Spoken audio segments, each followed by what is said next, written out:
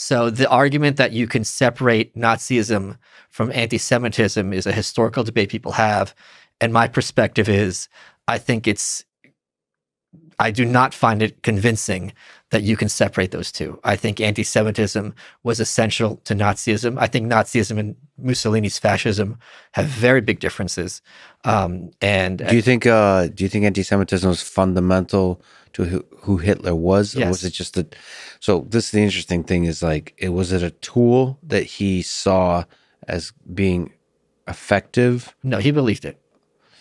So why do you see those as intricately connected? Could Hitler have accomplished the same amount or more without the Holocaust? Yeah, because think about how many resources you had to divert at a time where you're having Operation Barbarossa with Stalin. So why are they connected? Why are they so connected?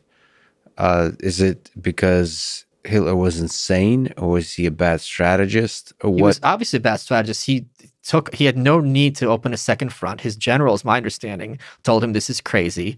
It didn't work out for him at all. I mean, to draw Russia and her resources into that war, it makes absolutely no sense in retrospect. There's a book about, I forget what it's called, where it talked about him at that point was just high all the time on amphetamines, and that could have affected his thinking. Yeah, there's a really good book on drugs. Yeah. During the, I forget what it's called, but yeah, it's a really good one.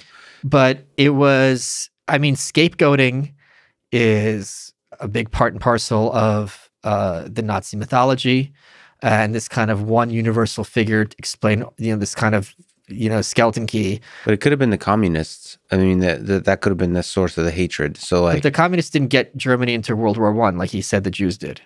It seems to me that the atrocity of the Holocaust is the reason we see Hitler as evil. No, the reason we see Hitler as evil is because of World War II propaganda still. Because we don't see Stalin as evil. Right, that's my We don't see Mao point. as evil to that extent. I think that... Why? Like, why would you say that? You know why? Because the nature of that propaganda. Because I think a lot of the problem for the certain type of mentality is Hitler didn't mass murder equally.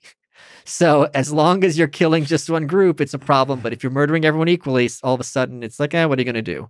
So the fact, like you were saying, the Holodomor is not common knowledge. The fact that Mao's 50 million dead are not common knowledge, and Richard Nixon can be raising a glass to him in China. These are things that I think the West has not done a good job reconciling.